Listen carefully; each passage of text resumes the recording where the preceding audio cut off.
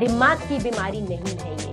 IBS is the condition where we have a solution, because anemia is not done the right way. It can create more problem than good.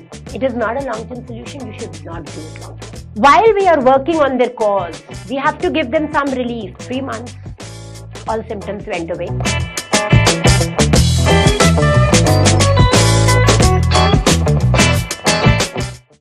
Great.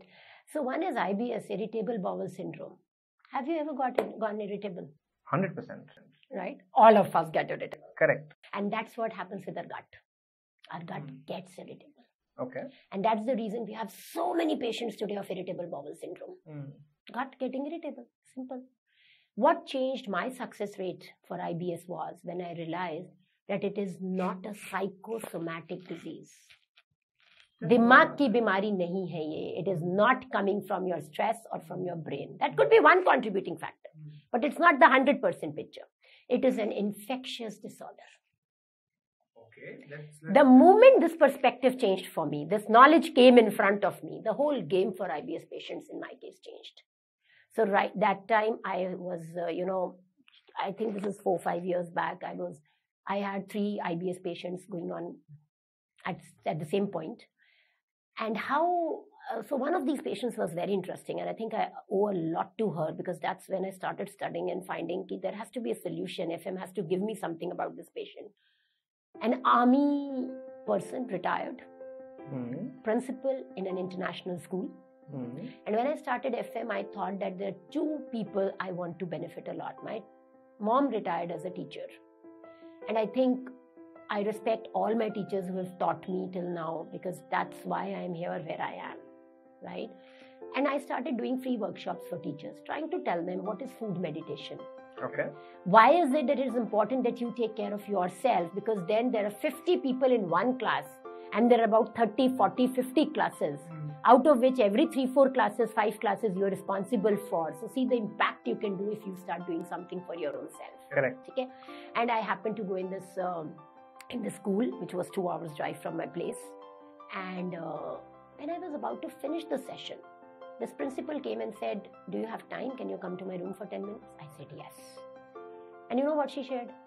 She said, "Dr. Priti, I don't know if you have something for IBS, but my problem is I am sitting in a meeting, right? And suddenly my panties will have feces in them, and I will have to rush to the washroom to clean myself. I cannot travel anywhere. I can't do a lot of things. The moment stress happens, I poop." Imagine that life. These are all signs of an irritable gut. Exactly. Imagine. And she said, "I've been to every possible hospital, Fortis, Max, Medanta. They've said IBS, but no solution." लोग try करते हैं ना, लोग online जाके they'll eat more fiber, पानी पिएंगे, they'll have more probiotics, but none of this seems to work. Exactly. So this is where my journey started, and I told her, okay, let's start with diet and then we will see more. So we removed, I'm a big fan of elimination diet. I have done it with almost 1,600 people, and people say doing elimination diet is difficult, but none of my customers have ever come and told me, or clients, that I can't do elimination diet. Okay. Right? They're very happy doing it. And she did elimination diet and she was 60%, 70% all right. It means she removed certain food items. Exactly. And her symptoms started to improve, because she was allergic to some food items. When she did that, she was so much better. Then we started working on her infections, on her gut. Then we started later adding good probiotics, prebiotics, and amazing. And that's where I started working with IBS. A principal crying in front of me and telling me, "Can you help me save myself?" To the point that she's perfectly all right, contributing to lives of so many children. Very, very dynamic personality. Now she has started 2-3 more initiatives. Amazing personality. And from then on till now, I've had lots of IBS patients. And when they come to me, they say, "My family thinks I have a psychiatric problem." Because when they were diagnosed with irritable bowel syndrome, doctor said it's a psychiatric condition. It is coming from their mind. right? And they generally give them antidepressants or anti-anxiety pills to keep them calm so that their gut improves, but their gut doesn't improve. How do you identify what food you are insensitive to? In IBS, no, it is not important whether you are allergic to something or insensitive to something. Okay. What is important is you need to find out what is triggering your IBS. Okay. Okay, the foods which trigger your IBS. So there is a list of foods which normally trigger your IBS. Gluten, dairy, peanuts, soya, processed foods, sugar, especially sweeteners which we use, which are sugar-free, right? They lead to a lot of bloating. And people think sugar band kar diya, so let's start with sugar sweeteners. But that doesn't help them at all. So what I do is I tell them to omit these for 3 weeks, clean. And I am very clear about this, that when you are omitting this for 3 weeks, it is like you are married. And if you eat this, it's like an extramarital affair. I don't know what your culture permits, but I would strongly want you to follow old Indian culture here, right? And luckily people do that. Okay. People are able to do that because I'm very clear in telling them the second thing also, that if you cheat today, from tomorrow your day one starts, because I need a clean gut for 3 weeks for you to know. And then you add those foods, one food at a time, 2 times in a day for 2 days. Because sometimes, it takes 48 hours and a certain threshold amount of food to create symptoms. Right? You've done this 3 weeks celibacy period, and after that, if you don't take the right amount or right duration, you will not know what's happening. Immediately you know your symptoms. So for example, I'll tell you, I had this IBS girl with PCOD and she joined my gut health program. Okay. Right? I put her on elimination diet in the group program because I think group programs work best for things like this. You can't do it alone, but when you have 30 more people doing it with you or 50 more people, you're very comfortable. If she can do it, I can do it too. If he can do it, I can do it too, right? And she lost about 3.5 kgs and her energy improved and everything in 3 weeks. And for a female to do that for PCOD girl, it's not a joke, right? And then she introduced gluten. Okay. In 2 days, she gained back 2.5 kgs. So 2 times a day gluten for 2 days. 2.5 kgs back. Unbelievable. And you know what she told me? She was a Punjabi. And Punjabis, bina pranthe ke, they are like half, right? And she said, even if now somebody will force me to eat a prantha, I am not going to do that. At least of gluten atta or wheat atta. And that's how powerful this gets. So first is you have to see triggers. See, it's very simple. I'm sure all of us have gotten hit when we were children. Yahan lagi, iska maa kabhi bhi hai. Why? Because on joints, we kept hitting again and again and all the thing we crushed used to come off. And therefore the mark is still there. Till the time you're taking these trigger foods, your gut will keep getting irritated. And what happens if I do like this to you? You'll say, I do it again. Kya ho raha hai? I do it again. Abhi marta hu. That's how your irritability increases. That's how your gut's irritability increases. And if you don't remove those irritable factors, then it becomes a chaos. Second, stress can also be a trigger. Stress is not a cause. It's not a mental condition. Okay. But remember, your gut and your brain are connected through your vagus nerve. Right. Right? And the moment you are stressed, your gut gets triggered. Even if you're eating the right food under a stressful condition, you might have irritability. Exactly. Second, when you are eating in stressful condition, your absorption will decrease multifold. That's the reason, I feel, since I've come to functional medicine, I'm from a convent school, nuns convent school, right? Used to pay a fine of 25 paisa for every Hindi word spoken. I did not know this. Okay. Right? But having said that, from there, since I've come to functional medicine, I have started loving myself for being an Indian from coming from such a rich culture. The simple thing of praying before eating, it had a purpose. It used to stimulate our vagus nerve. It used to calm our mind so that our absorption could improve. Simple. Now what we do? We are watching TV, we are thinking so much, we are stressed out, we are frustrated, we are angry, and we are eating. Food is an autopilot activity today. Exactly. And what does autopilot mean? Food is not calories, please. Food is information. Food is messenger. Food makes your genetic content. So it's so vital that you at least give 30 seconds before food to pray. We all know water has memory. Yes, no. Right. Please give it some memory, positive memory. So that's one. Another reason for IBS which I found is infections. Which is what I want to come to, right? So after you've removed some of the triggers, right? Like you said, IBS will not heal. It will only stop the irritability to some extent. Exactly. The healing starts with infection. Is that the role that infection plays? Yes. Infections and hormones. Let's start with infections. What type of infections are we talking about? So generally what I have seen is that H. pylori has increased. I see a lot of cytomegalovirus and Epstein-Barr virus, which are known for, causing autoimmune conditions. I see a lot of Klebsiella E. coli also these days in my patients. So once I get them tested, second observation I've had is that even if they have old infections, they have IgG high, IgM is not high, right? They still have symptoms. And I'll tell you who taught me this. Patients teach you the most. These books only give you an idea of what you have to look into. So this is a patient, she's a vice president in a company. Okay. And she joins my elimination diet program, and post elimination diet, she comes from an upgrade program. She says, I'm a VP in a company. I'm earning good. My husband is in London. He is earning well. But ma'am, my life is so miserable because I cannot eat anything. I have no energy. I just go to the office, do my work, and post that I'm dead. What is happening? I got a test checked. CMV, EBV, 400, 600, IgG, old infections. I just treated them. 3 months. She was perfect. She was perfect. Now she's in London. She was not going to London because she said, I can't eat anything here. And I have maids and everybody to take care of me. What will I do if I go outside?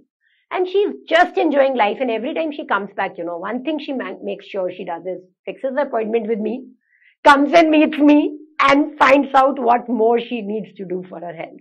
That's incredible. Right. So till then I used to think IgG is fine. But now I know, no, old infections also make a difference. So tell me, as a normal blood test will not tell you what infection you have.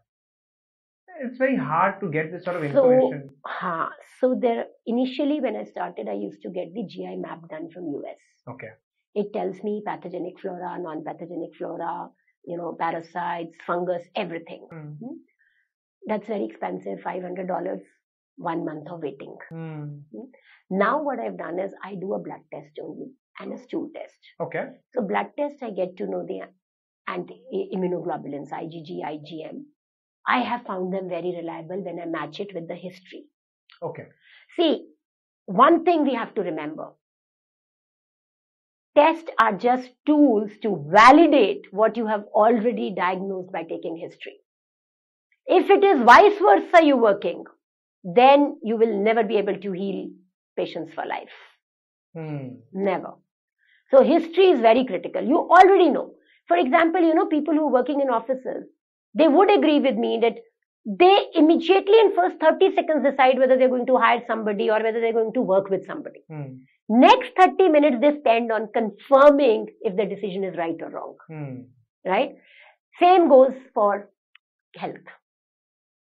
If in history, I know this is the problem, then I will do my test and support it with that. Your test just helps to validate. Exactly. It does not reveal the cause. For example, I'll tell you, for SIBO, small intestinal bowel overgrowth, and small intestinal fungal overgrowth, those are very commonly found in SIBO, IBS. 60% of IBS patients are now documented to suffer from SIBO. Which means bacterial overgrowth. Exactly. At the wrong place. At the wrong place. So again, if you won't laugh, I will want to tell you, it's like an affair with your neighbor. Because the bacteria has to be in the colon. Small intestinal is the neighbor of a colon. Right. If the bacteria which has to be in the colon goes in the small intestine, it's like having an affair with a neighbor. गलत जगह पे पहुंच गया. Exactly. And that is very, very common. And that's the reason sometimes SIBO is misdiagnosed as IBS also. Okay. Right? Difference between the two, you would think, what's the difference? There's huge difference. With SIBO, there is no psychological element attached to it. IBS, people say it's a psychosomatic disease. But if 60% of IBS patients have SIBO, shouldn't a normal course of antibiotics sort of, help? Yes, so that's a very good question. I was about to come to that. So one is SIBO. How do we diagnose it? History is the best. People keep telling me, please do test, please do test. My challenge in doing tests is, we do, gas test, hydrogen gas or methane test. So breath test we do. Diarrhea based, hydrogen आएगा. Constipation, अगर history में methane आएगा. But in 30-35% patients, what happens is test comes negative. But I know this patient has SIBO. But the test is not accurate. Exactly. Why? Because there is hydrogen sulfide also which some bacteria produce, and that's also causing SIBO. And what do I need to do? I need to check, do you have foul-smelling farts? Then it will not come in your regular SIBO test. So one, doing a SIBO is difficult in India, right? Second, it's not as reliable. And history is like speaking loudly and clearly, I am here, I am at the wrong place, please open the door, I am locked inside the neighbor's house, get me out, right? You have to listen to that voice, right? So the treatment hoga. Exactly. Understood. So it's very important that we take sharp history, right? And SIBO is like a food baby, I would say. Why? Because the moment you eat food, you bloat. So signs of SIBO are bloating after a meal typically, right? Typically. Foul smell, either with its breath or fart. Yes. Got it. Right. Also, uncomfortable after eating food. Any meal will trigger some symptoms for them. All of that happens. Is there another test that you recommend for identifying some of this? Because GI map is so expensive. So, actually no. I do this infection test and I do NutriFit test. Okay. So NutriFit is another test which helps us find few very vital things about the gut health. One, it tells us about the mitochondrial activity. Okay. Now, as I was sharing with you before, mitochondrial activity in infected cases becomes so suboptimal that body is working at its bare minimum energy. And that's the reason you will see IBS patients complain of lack of energy. Okay, very interesting. Right? The moment you stimulate the mitochondrial activity with the supplements, what will happen is die-off will start happening, because when the cells will start working, they will start pushing infections out. That's your body's work, no? Your body is made in such a beautiful way that it will take care if you don't mess with it. Very interesting. So if you're increasing your mitochondrial activity, the cell function is coming back to normal. Exactly. और जो चीज जहाँ नहीं होनी चाहिए थी वहाँ से निकाल देगा. Exactly. So die-off symptoms will start. So in a lot of my celiac patients or bad IBS patients, what happens is that actually I have to give those supplements slowly and gradually. And inform the patient that if die-off happens, let me know. We will titrate your dose here and there. नहीं तो उनको इतना bloating हो जाएगा या इतना other. Exactly. Stomach pain. Yeah. Stomach pain, sleeplessness. So the dosage is what matters here, right? धीरे धीरे धीरे you want to increase it so that the patient or the client can also accept it. कि मैं heal हो रहा हूँ, भाई कुछ अलग नहीं हो रहा है मेरे साथ. Exactly. But important is, in this journey, testing IBS especially, there is no one test which can tell you it is IBS. And that is the reason IBS, if your symptoms persist for 3 to 6 months, that is when you label it as IBS. Because IBS is an autoimmune condition. Okay, very interesting. Yes, and once labeled, it will keep coming back because IBS might not go for life. Right? Because if you have to make sure that it goes for life, you have to make sure that you are living a healthy lifestyle. Right? And that's too much of a commitment. For a lot of people, absolutely. But this is an autoimmune disorder. Okay? The beauty of IBS is it will not land you in complications, but it will kill you every day, minute by minute, slowly. It's very interesting.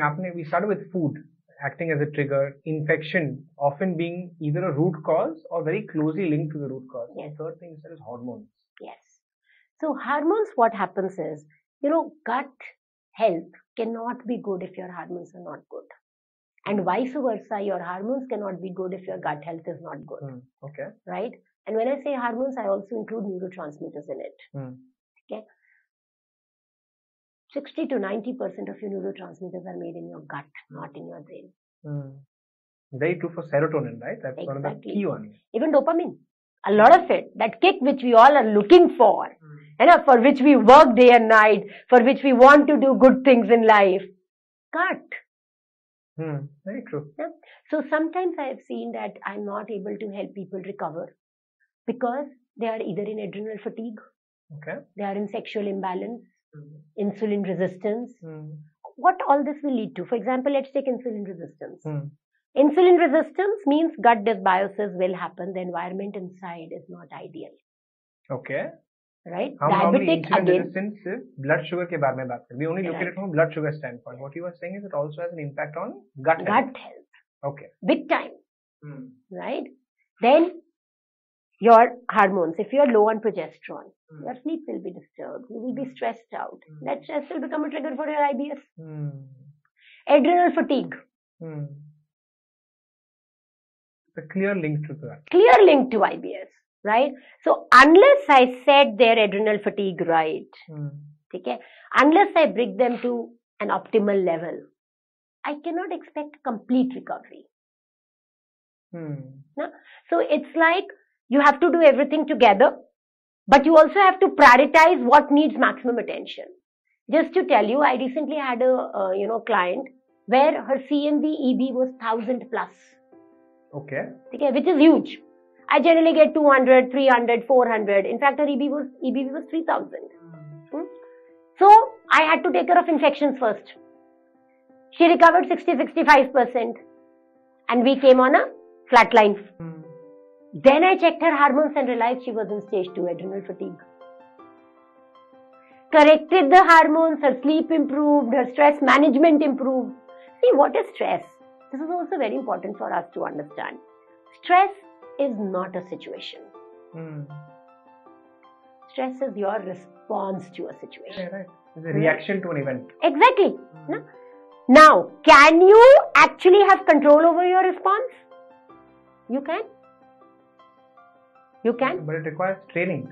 It requires training. Before training, it requires awareness. And sometimes I call them calming down and sometimes I call them mood shifters. You have to know what do you need at what time. When you need a mood shifter, calming down will not help. And when you need to calm down, mood shifter will not help. What is the split? So calming down is very clear. What is a mood shifter? An example of a mood shifter? Example of a mood shifter is I'm feeling very irritated with you and suddenly I pick up my phone and see my son's photo and I speak to him for a second and I'm full of love and affection and everything and I can come back to you normally. Got it. Without harming my health and myself. Got it. Right? Got it. And with people whom I work with, I make sure they have all this readily available with them. And this plays a huge role. So just, one of the things we normally talk about when it comes to stress management is sympathetic, parasympathetic, breathing, restlessness, etc. How do you break it down, right? Any pointers or tips that can help someone to move states? Right, yes. To move states, yes. Initially, I used to use breathing. Okay? And now also I love this art of breathing. Deep abdominal breathing. But what I've seen is, I have had IBS patients who've tried for a month continuously, but they've not been able to breathe properly. Okay. Because they are sympathetically active, that the breathing is opposite. Normally, diaphragmatic breathing. If you can, chest, abdominal breathing. Abdominal breathing. Right? That's what I recommend. Okay. I'll tell them, please breathe. When you breathe in, your stomach has to come out. And when you breathe out, your stomach has to go in. Right? No movement in the chest. But what people do This is a balloon. They do chest breathing. That's shallow breathing. One. Second, they do complete opposite. When they breathe in, their stomach will go in. So it's like you're breathing in, but you've held the neck of the balloon here. And say, now let me know how you breathe. Now let me know how you oxygenate. And they are unaware of this fact. From the time you are born to the time you die. One thing which decides you are born or you are dead is your breath. And we have reached a stage where we don't know how to breathe properly. This is extremely ironical, but an extreme emergency which should be looked at, right? And I've seen people who are not able to do it for a month or so. I use two techniques.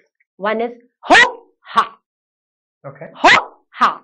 Unknowingly, you breathe right because you're relaxed. When you're speaking, you're relaxed. Okay? I make people sing loudly because their intestinal motility increases when they sing loudly. There are studies on this. Oh, very interesting. So all my IBS patients are mandatory forced to sing loudly.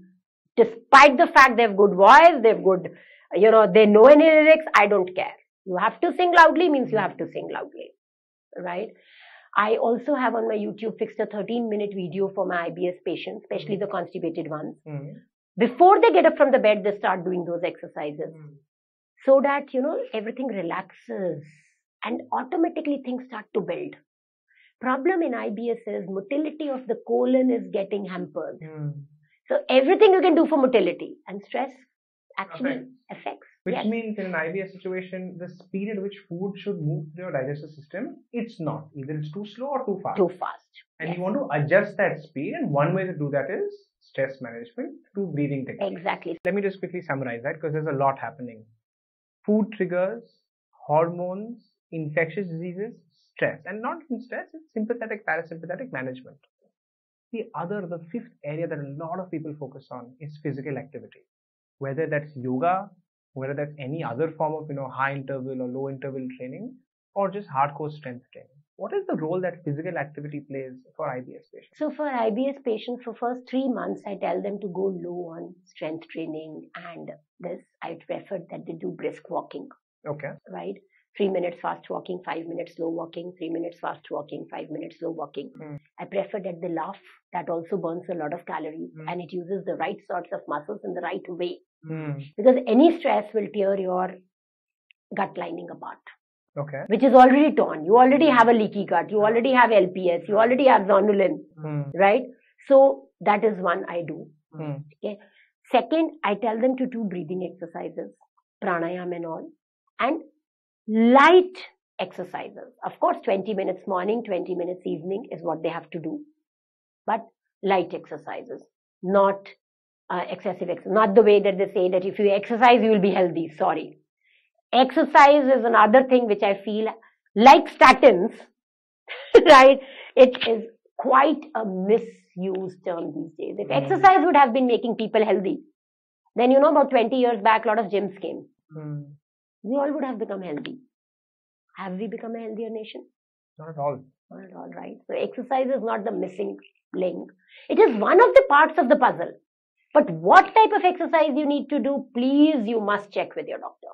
For example, somebody with IBS, lot of stress, adrenal fatigue, I will tell them 6 weeks, no exercise.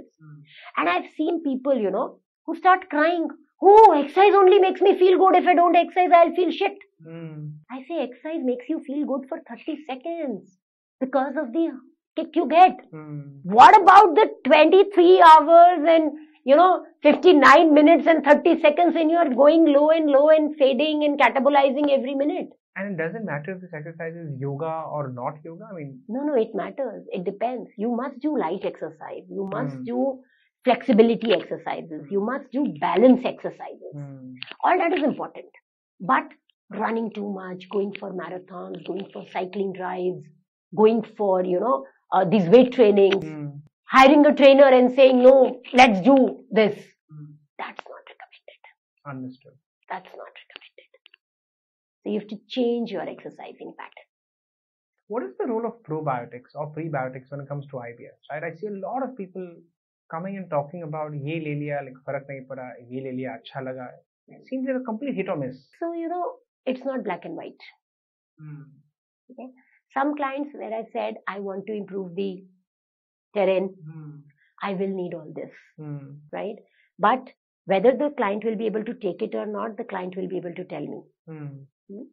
Because probiotics, prebiotics and polyphenols, these 3 P's which are important, but what timing? Supposing I have a person who is severe SIBO with IBS, I will first want to give them Rifagat put them on a low carb diet or an elemental diet. Get them sorted once and then gradually see what probiotics suit them, what prebiotics suit them. For example, if they have a lot of fungal infection, candida, right? I will want to put them on Saccharomyces boulardii. So what type of probiotic also you need? Bacteroids formicates ratio, if not right, I will want to put them on that. Kombucha is good. Anybody should be able to take it. But kimchi, you will have to see who can digest it, who cannot. What time. So these are not black and white things. You must do it with your functional medicine health coach or somebody who knows this art. One line of caution here is, I was with Cipla from 1998 to 2000 as a medical advisor. And I used to train a lot of doctors on respiratory medicine. Okay. And that time we did a project on antibiotic resistance. Okay. And I used to tell everybody, please use antibiotics carefully because this can make or break not only your health, but everybody's health around you. Right? Same thing I want to repeat for probiotics today. Very interesting. Probiotics are like antibiotics. Yes. Use them cautiously, use them when they are needed, use them correctly, and use them under proper guidance. Don't overuse them. Anything as a supplement, at least, don't overuse them. Of course, in IBS patients, when we have bad C4, small intestinal fungal overgrowth, sometimes I have to stop all fermented foods also. You're talking about probiotics and prebiotics. I have to stop all fermented foods in the beginning and then gradually start it up. But don't misuse probiotics. There are millions of bacteria which are there.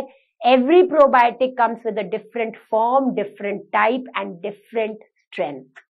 So this is something you recommend should be done under guidance. And not self-administered. Like an antibiotic. The way I don't want you to be taking azithromycin or cefpodoxim yourself, I don't want you to be taking BSL-3, enterogermina or any other probiotic on your own yourself.